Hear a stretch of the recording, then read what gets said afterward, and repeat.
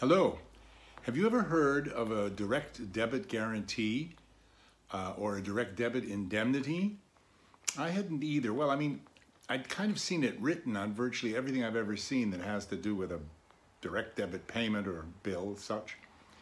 But I really didn't know what it was. And this is another one of these things that curiously in consumer financial services isn't really publicized, isn't really made known to us, isn't explained to us.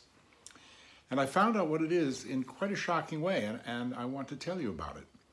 One of our most beloved utility companies takes a certain amount of money from me every month for providing its services, and I noticed one month that they had built up quite a large, for me, balance of cash in their account, and they were carrying on taking these direct debits every month. And I called them up and I said, well, why are you collecting the direct debit every month when I have a positive cash balance? You're not a bank. Are you going to pay me interest? They didn't think that was funny.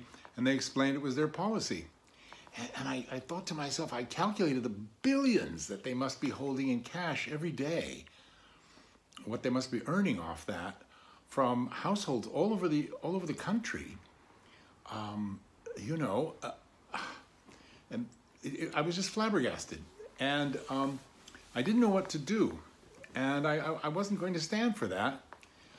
I called the marvelous Citizens Advice Bureau, and the lady there explained to me. She said, yeah, this is a real problem, and people really don't know about it, and there just isn't any, like so many other things in finance, daily finance, human finance that affects you and me and all of us, it just isn't explained.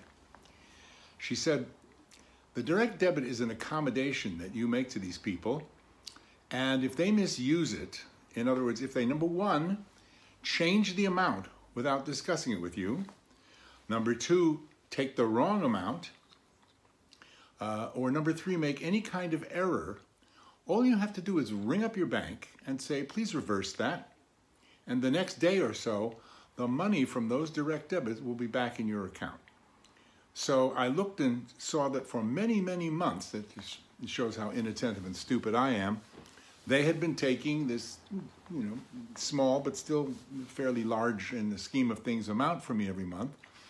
So I just said to my bank, would you please go back however many months it was and put the money in my account? They said, yeah, absolutely, certainly. And they did, and that was it. And now we're back to my paying the monthly bills by, what I originally set out to do.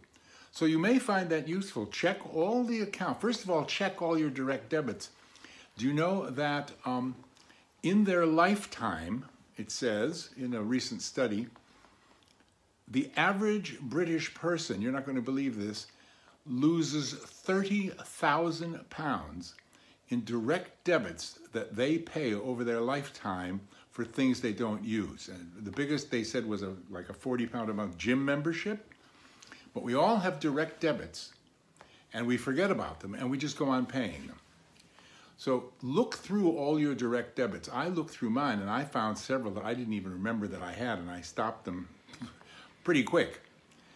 And stop the ones that you're not using, and check the balances in the accounts of the ones that you have. And if you find out that other people are holding on to your money and you shouldn't be paying them, call your bank and tell them to reverse it. Thank you.